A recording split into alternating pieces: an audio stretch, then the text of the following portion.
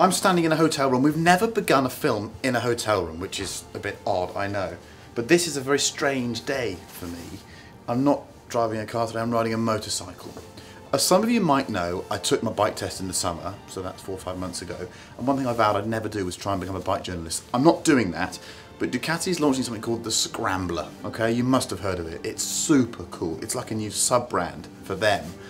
And they've invited me on the launch. I'm here as a lifestyle journalist, which is really insulting, actually. It makes me out to be a bit of a cock. I'm not that much of a cock. But I'm here, standing in my hotel room, and look at this. You see, I've got my Kevlar reinforced jeans, I've got a jacket and some gloves, and I've got my boots, and I'm about to put them on and wobble out. But I'm actually quite self-conscious and nervous because I think I'm going to look a bit of a knob. So let's do a film about the Ducati Scrambler. Where's it gone? There we go.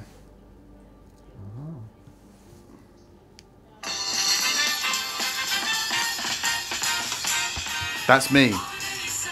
We're going to do it in a minute. I'm going to imagine myself riding into the Palm Springs sunshine with Bruce Brown's syrupy narrative behind me saying, and there goes Chris Harris on the new Ducati Scrambler, having won some enduro race with no talent whatsoever because he's useless.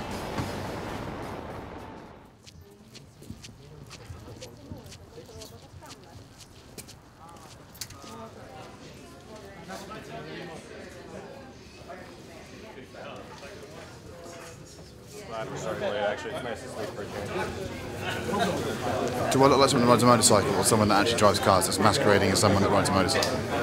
I think probably the latter. What's the photo? Have you seen this? Right, basically you've got to have a mugshot taken. This is obviously anyone that's a bike journalist knows this goes on. I don't at all. You've got to have that taken with the 2 lids that you're going to wear so they know who you are if you behave badly. Perfect. I'd like to say I've never been arrested, but that would be a lie. So what is the Scrambler? Well, you can view it one of 2 ways. It's either a collection of existing Ducati parts, 803cc air-cooled twin with 75 horsepower, a steel frame and the ability to rattle down a dusty track, or it's just a bike to look very cool on. Ducati claims it does have some light off-road ability, and there are 4 different versions that cover the ground between outright retro and cafe racer. The execution is pretty outstanding, and if like me you're not a hardcore biker but a middle-aged sado, then the thing looks just perfect for wobbling along on your favourite B-road. It's hard to think of a car equivalent to the Scrambler. It's so shamelessly designed to make you feel good about yourself. Its dynamics are no better or worse than they need to be to fulfil that role, and any time spent on one reminds you that simple is so often the best way.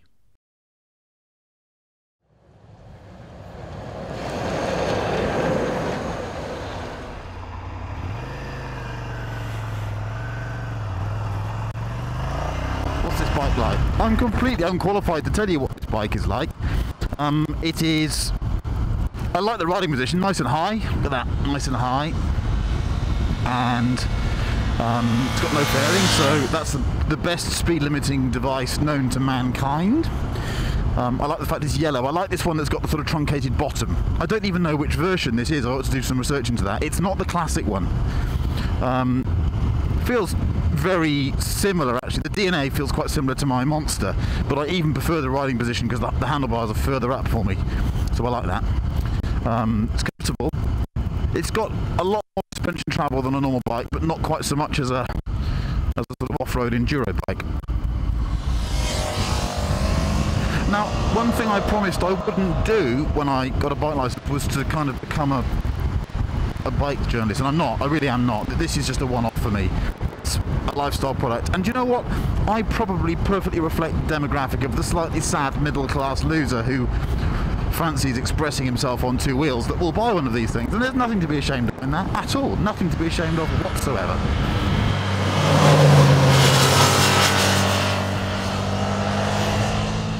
How do I feel about myself here? How do I feel? Do I feel ridiculous? I feel quite relaxed, actually. It's a cool bike. People look at it the right way.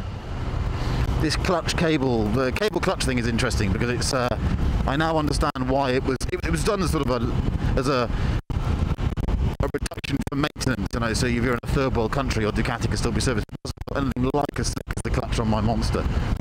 But for wobbling around town on, I really like it. It's comfortable, the riding position's good. As I said, the gear lever's not quite where I'm instinctively going for it. The gearbox doesn't quite have that sort of snick-snack quality that I might have expected, because the throw's a bit longer on the pedal. But the throttle's good, low speed's fine, it's not too snatchy.